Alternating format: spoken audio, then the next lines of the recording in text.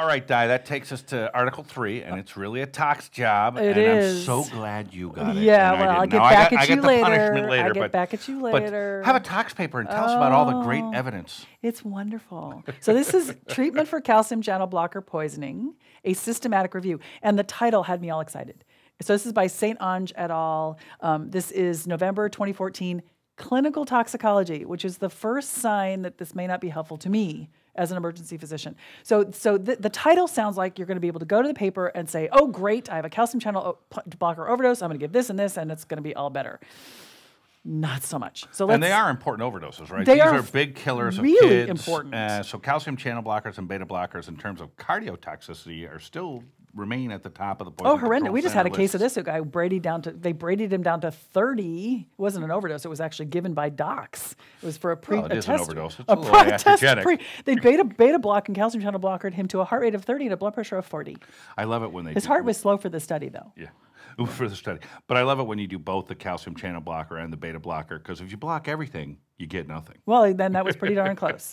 So in fact, we dealt with all of these drugs we're going to talk about here and try to treat this guy. So this is a systematic review, and it was published in ClinTox. The goal of this paper was to document and characterize what the evidence is to facilitate practice guideline development. That's really important. So this is let's gather what's out there and see if we can figure out what we need to study to figure out what we need to then gather to then make a practice guideline. So but that takes you to the standard tox joke, which is there is no evidence in tox because it's all case reports. Well, and here we go.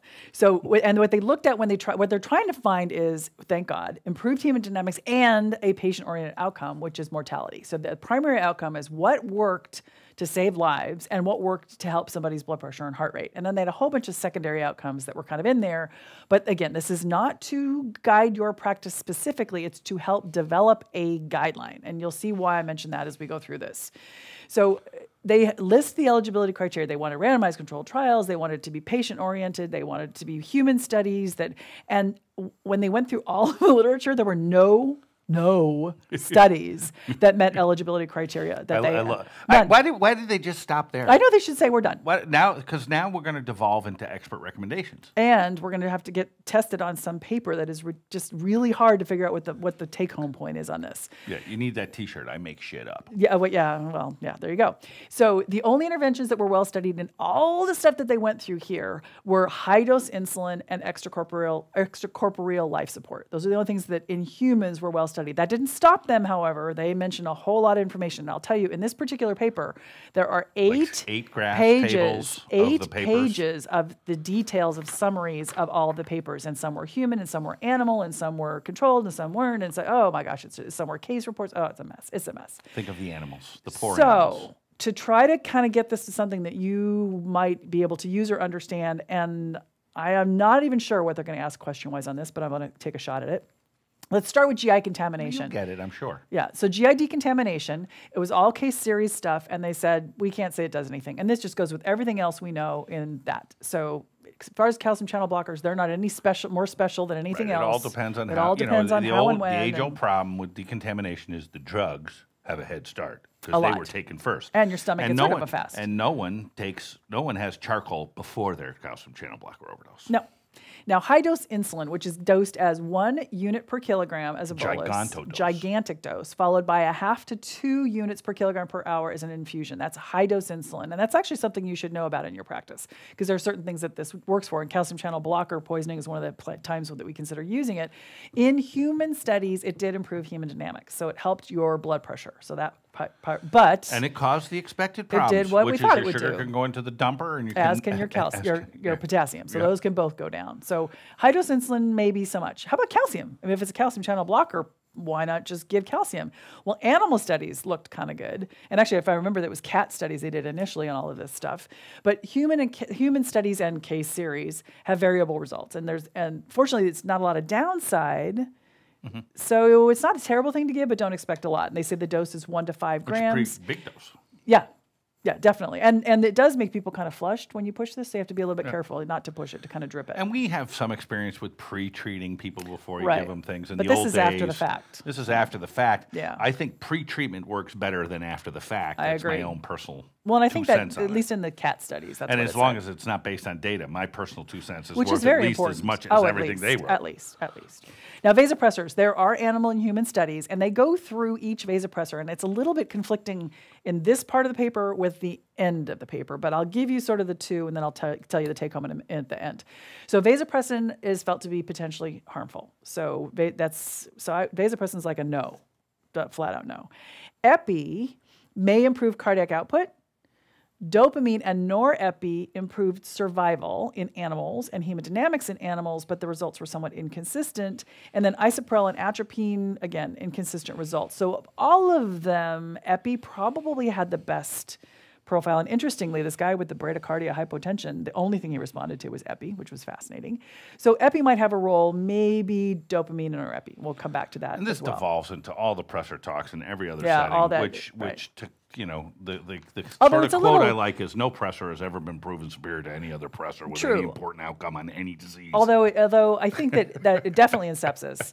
But this, you're getting into a specific cause of I gotcha. hypotension, so I just wonder I if still there think might the be any one. disease part of that statement Probably is true. mostly true. Probably true. Now, glucagon, which all of us kind of grab for all this stuff all the time, animal studies say it helps your heart rate and your cardiac output, but human studies, only 1 of 3 human studies showed any improvement, and it definitely causes vomiting, and your sugar can go up. Especially because you're using bigger doses again, Right. and so when you And wail on somebody's people sick. with glucagon, Right. they will york So it's for you. not overwhelmingly positive, and in fact, it's not very positive at all. So even though it's something we grab, it's Although not I will very say helpful. that in lesser cases, when I have someone who's not really an overdose, but who has an inadvertent beta blocker, bradycardia, Mm-hmm. you know, not an overdose, but they're taking their usual stuff and now they're slow.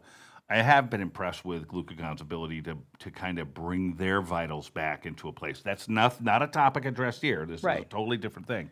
But so I there is some outside evidence in non-overdose cases that you might get somewhere. Beta blocker. You're Yeah. talking beta blockers. Yeah. Yeah. Yeah. So this one's not so much in calcium channel blocker. Now, lipid emulsion therapy make them all greasy inside. Animal studies basically show if it's an IV overdose. A drug sink. Right. So then you can consider sucking the drug into the sort of lipid pool that you're putting in there. But oral ingestions, it didn't seem to have any effect. And human data, there's nothing really out there that's very But helpful. everyone loves it and But seems to it's know like about it, and the they keep talking about it. It's the thing, but at least in this paper, which looks at everything they could find out there, human data, not so much. They I like mentioned to call it globulization. fat Drug globulization. globulization.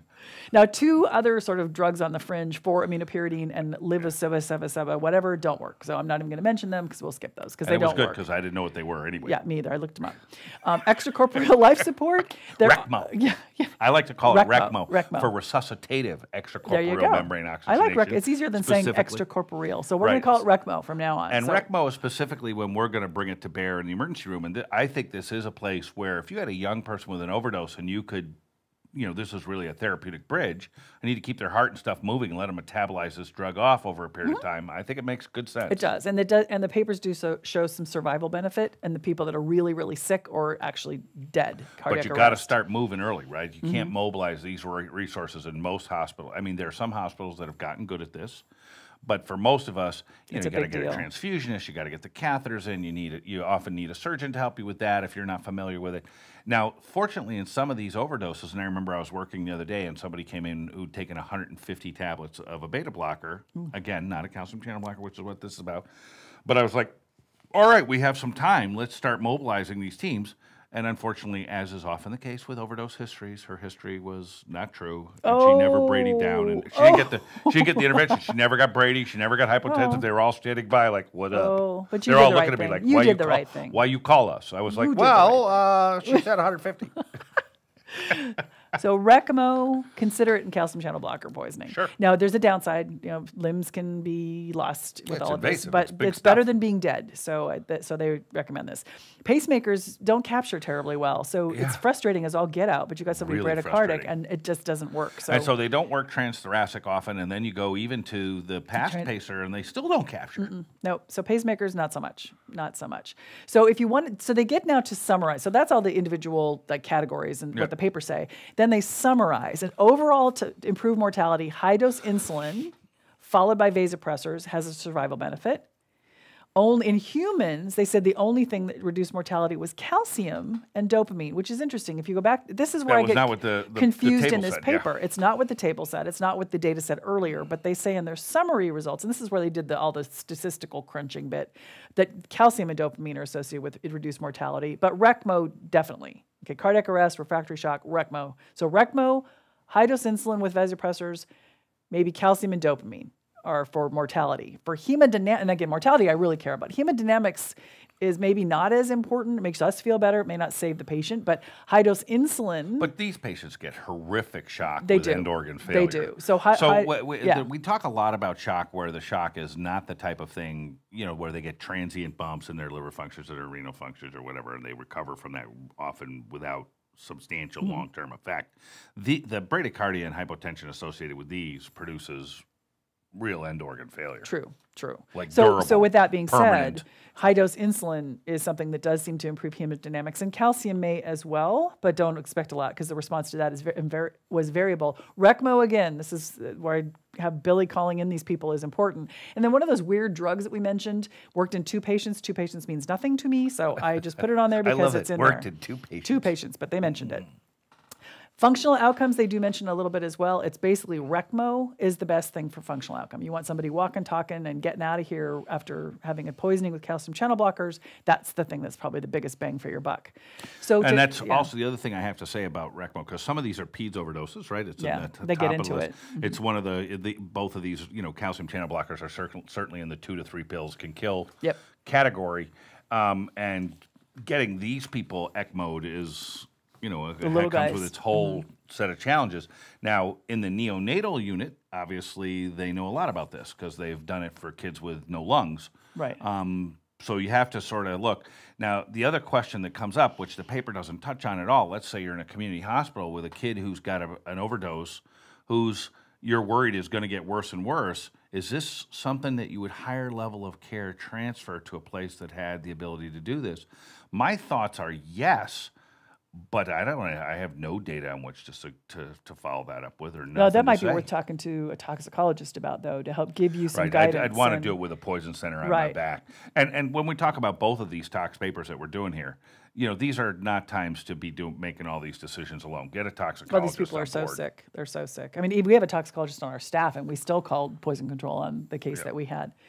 So to try to put it all together, as far as... Put it all together. High-dose insulin improves hemodynamics, lowers mortality, but has some risks. Okay, evidence isn't so great. RECMO improves survival, a little bit of risk of losing a limb or so. Evidence isn't super strong, but so high-dose insulin and RECMO definitely. Calcium, dopamine, epi, and norepi may improve hemodynamics and may improve survival. Not a lot of severe side effects, but the evidence on this is really weak. So that's... we said that right at the beginning. No papers were found. Exactly.